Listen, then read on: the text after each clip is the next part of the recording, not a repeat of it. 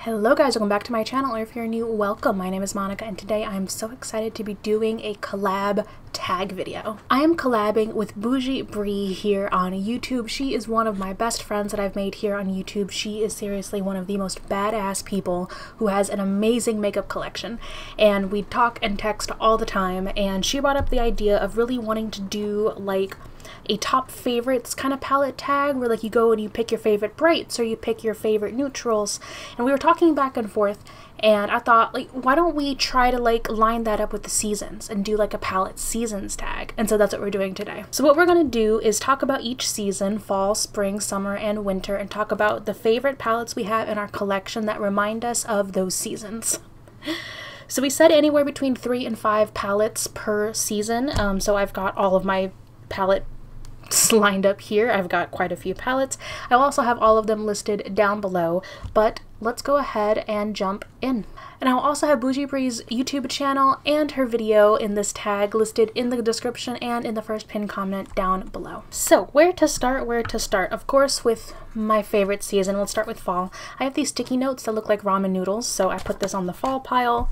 Let's jump in with the quintessential fall palette that is unfortunately discontinued now, but this is the Colourpop Good Sport palette. I've done quite a few videos on my channel with this palette, but this just live, breathes, screams fall. I love this palette.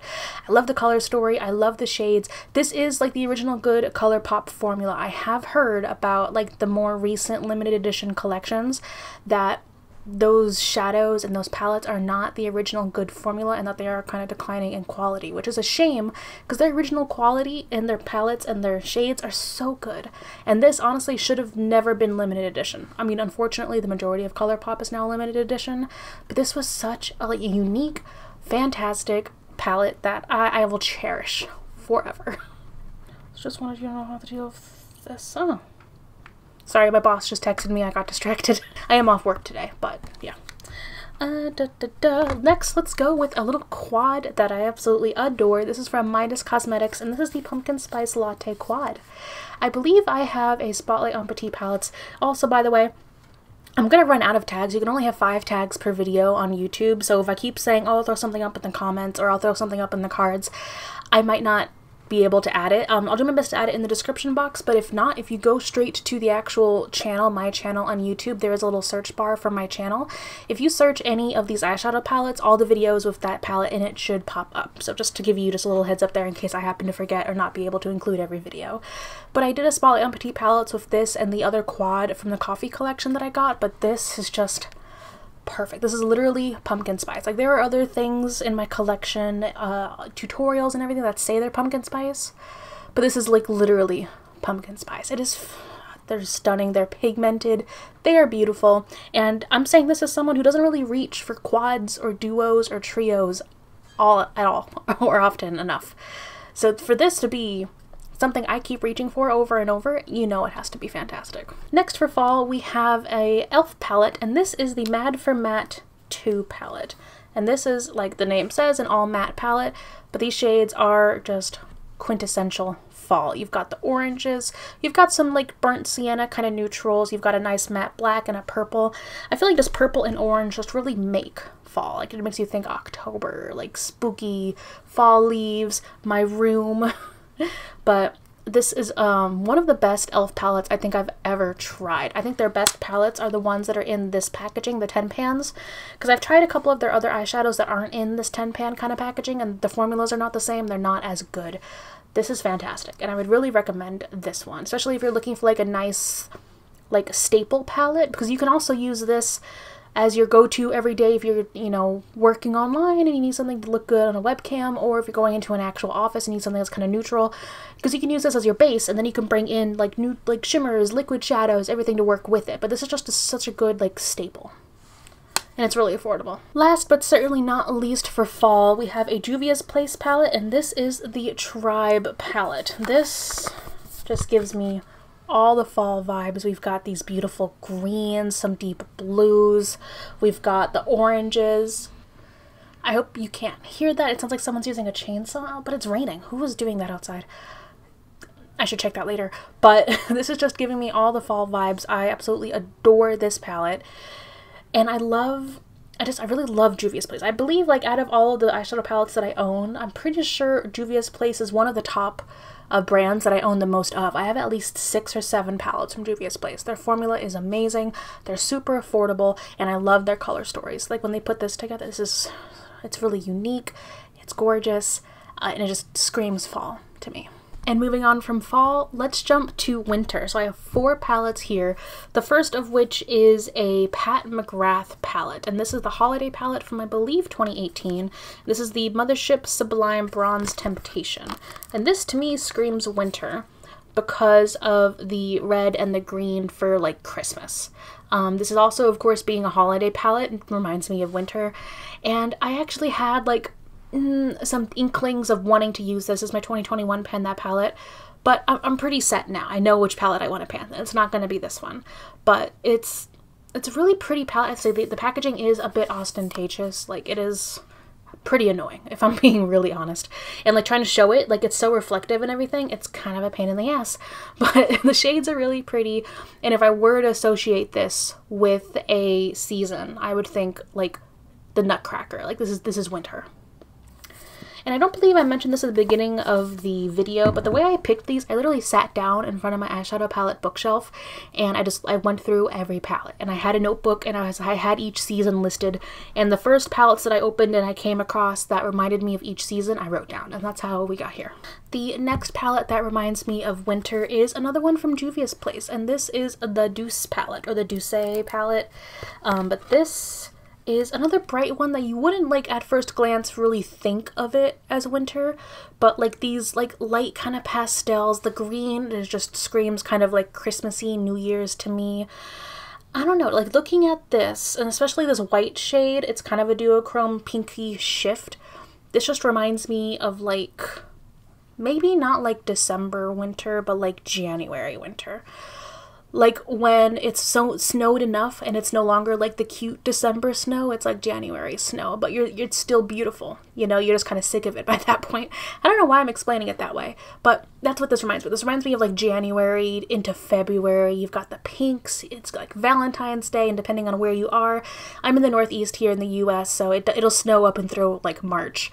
That's kind of why this speaks late winter to me, not early winter like the other 2 palettes. Or the other palette. I misspoke. There's only one other palette before this one in winter. Next we have a palette from Ace Beauté, and this is the Oceanic palette, and this... Now, I would say it's mainly the blues here that remind me of winter, but the greens really remind me of like late winter, like March. To me, this is like a March palette. You've got the blues, you've got the nice tones in here, then you've got the green starting to peek through in like March/April. I don't know. This really reminds me of like a really nice like late winter, just because those are those pretty blues, especially like this blue and this blue. They're so gorgeous. And this is a really pigmented palette too. I need to do more looks with this palette. I just don't reach for it as often, which I'm not sure why. I should pick this in my next shop my stash. But this is a gorgeous palette, and those blues and like the darker greens remind me of late winter. Now, the next palette is actually one I'm pretty sure I'm going to be decluttering soon. Probably going to give it to a cousin of mine. But as I was looking for winter palettes, I really couldn't pick anything else. This is the Jeffree Star Cosmetics Blue Blood palette. Of course, if you missed my entire Pan That Palette series where I'm panning Blood Sugar from Jeffree Star Cosmetics, I'll leave that playlist up in the cards for sure. And I just want to make that disclaimer here. I do not support Jeffree Star Cosmetics. There's quite a few brands I don't support anymore, but I bought this before I came to the realization that I did in my Pan That Palette journey. So I still have this, but like I said, I don't really reach for it, but like you can't deny that this is winter in a palette. It is. It's blues, it's whites, it's got some light pinks. It's actually a really nice color story, but even then, like, I barely touched this palette, and you can tell like which shades I really used. There's like 3 of them.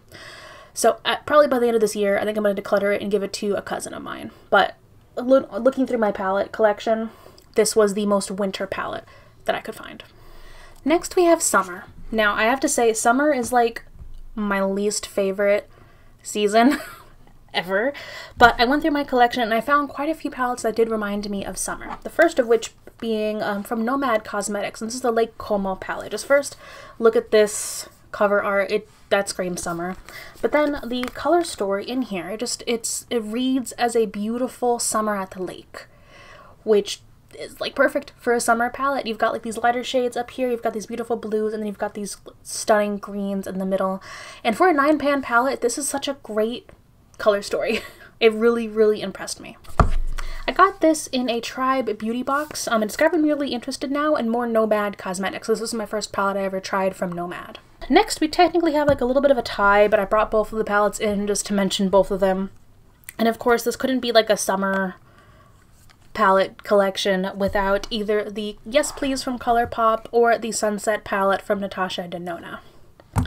So the Yes Please was Colourpop's first and arguably best palette, and it's got these beautiful oranges, reds, yellows. I love the formula. The only thing I don't like about this palette is the packaging because it gets so dirty, but I can deal with it and I have dealt with it.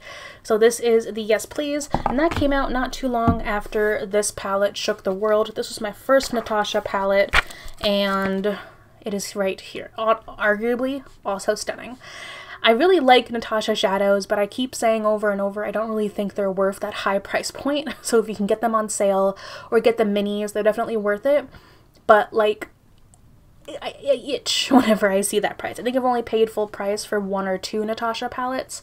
This one I did not. I definitely got this during the 20% off sale a couple of years ago when I was finally able to get my hands on it. But I have to say the color story is fantastic. You do not need to get Natasha if you just want this color story, because the Yes Please palette is basically the same shades. It's just really like the luxe experience you're getting with Natasha, and this is my first Natasha palette, so to me it was worth it. It's sentimental and everything, but if you're looking for just the color story, you can just go with the Colourpop. Next, for summer palettes, we have another ABH palette, and this is the Riveria palette. Let's just take a moment to appreciate this packaging. This is prime summer packaging, and my family is doing something in the kitchen downstairs. Great. But this is perfect summer packaging. Like, I'm pretty sure I've got either flip-flops or a cute outfit or like a bag in the same pattern. And then you open it and you have these stunning, like ABH palettes really are stunning color story. And I think this is one of the first like big colorful palettes we got from ABH. You've got some beautiful blues, pinks, this periwinkle. Oh my god. It's almost like a teal and like this light purple. These shimmers are literally to die for. They're fantastic. This palette is gorgeous, and I need to bring this out more often. Again, this is something I want to like bring into a Shop My Stash because this is stunning. And I'm so glad I got this palette. Sidebar, I really like doing like these kind of tag videos that make you go through your collection, because just like this, I'm rediscovering my collection and finding palettes that have been kind of like pushed to the bottom of the bookshelf or just not really used as much, and like this is definitely one of those palettes. I love that palette. Last but not least, for summer, we've got a big palette from Dominique Cosmetics. This is the Rustic Glam palette, and to me, this really made me think of like late summer going into autumn. You've got these beautiful blues, you got pinks and purples, but then you've got like this orange and this green that really make me think of like early fall. This is like the perfect transition palette from summer to fall. So like we've got summer and then we've got a little bit of early fall. You got some pretty neutrals in here. And I have to say, one downside is that these shades are not really as pigmented as I was kind of hoping they would be. You definitely have to build up these shades, but I do like the color story and the packaging. The packaging has a nice heft to it and a nice big mirror. And you can work with the shades, you just have to build them up a little bit, and you definitely need a glitter glue for these shimmers.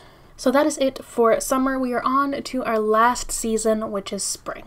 The first palette that just screams spring to me is from Kylie Cosmetics, and this was from the Weather collection. This is the Calm Before the Storm palette, and these are just bright pastel. Like, this screams Easter, this screams spring. I love this palette, and I love the way it's set up, kind of like a Lorac Pro palette, where it's like all mattes on top and all shimmers on the bottom, and they kind of match. I really like that format. It looks really pretty, and it gives me, you know, great ways to work with this palette. I just really like this, and I was kind of surprised because I wasn't really expecting too much out of Kylie shadows at the time. Next, we actually have another Kylie palette, I know, but this one I adore, and it just reminds me more of spring. And this is the Peach Extended palette. And this palette, I love peach shadows, especially peach shadows with an orange undertone, as opposed to like a pinky undertone. So these peaches are more orange leaning, and they're just so pretty. This is the ultimate peach palette in my opinion. I actually did a video ways back called Battle of the Peach Palettes where I compared this to like a Colourpop palette, and in my experience this has been like the best peach palette ever. I also got this one on sale. I did not spend full price on this. I probably got it for around $22 a while ago, but I love this peach palette and it reminds me of just like, again, transitions into like spring into summer. This is kind of what I'm getting from this palette. Next we have a palette that I got because it was super hyped on YouTube and I was surprised that it basically did live up to the hype. This is the Midas Cosmetics Flower Bomb palette, and this, just looking at it, screams spring. Can you see why? You've got these beautiful glitters. I will say I do not like using glitters on my lid. I will only use them on my inner corner closer to the bridge of my nose and all the way up here on my brow bone. I will not use them on my lids. But this palette is gorgeous. I believe they did repackage it, so the packaging is going to be different than the one that I have here. But the shades are just, they're stunning. And they're bright and they're pigmented and you can get so many pretty looks out of this. I'm really glad that I got this, though I kind of wished I had waited until they had the new packaging, but I still really adore this palette. Oh, and we're here at the end. At the very end, the last palette that I have for spring is actually a palette that I supported in a Kickstarter a while ago, and this is from the brand UKMA, I believe, and this is the Unfiltered palette. So I did back like a Kickstarter a while ago, and it took a while for this palette to come in, but this screams spring to me, specifically for the shades on the corners. I love this trio. This reminds me of just Easter. This is kind of more fall, but it looks really pretty, and we've got like primary colors down here. This is just a really like unique palette. The way it's laid out, the shades they picked. I have to admit I have not been using this as much as I honestly should for how much it costs and how long it took me to get it. But I really do want to bring this back out. It's good quality. I used it quite a few times when I first got it and then kind of put it away and kind of forgot about it. It is big. It's about the size of the Zodiac palettes from BH Cosmetics, just to give you a little size reference. But it's really pretty. And it reminds me of, you know, fresh spring colors. So that is everything in this palette season's tag. Don't forget to check out Bougie Brie's channel and her video down below. And please, this is open to anyone who would like to do this tag. Go through your collection, pick out your favorite palettes for each season, and make sure you tag Brie and I either here on YouTube or on Instagram with your choices. Thank you guys so much for watching, and I cannot wait to see you in my next video. Bye.